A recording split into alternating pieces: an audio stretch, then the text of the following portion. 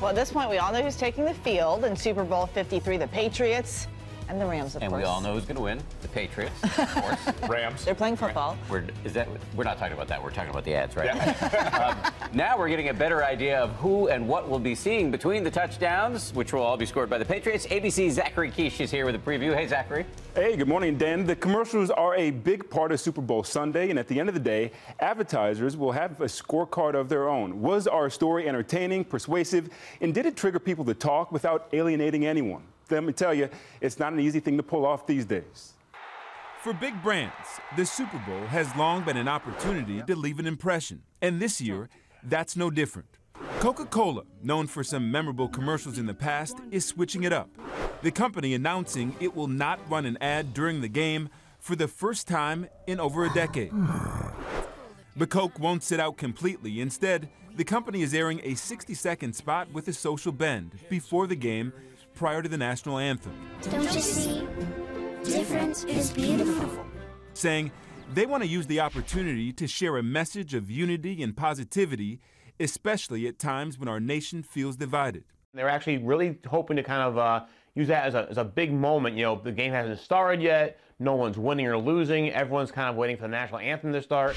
Mixing style and substance might be a trend this year, but there's still a lot to be excited about.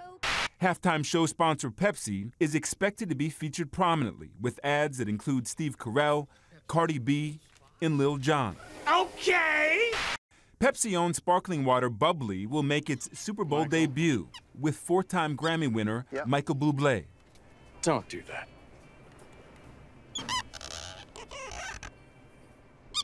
Then there's Doritos, mixing a little old and a little new with the Backstreet Boys and Chance the Rapper. 5, 6, 7, and...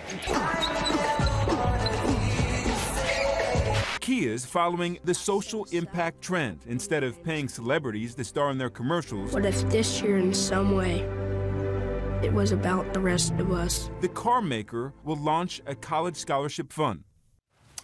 Ad sales this Super Bowl are flat from last year, with each 30-second spot costing just over $5 million.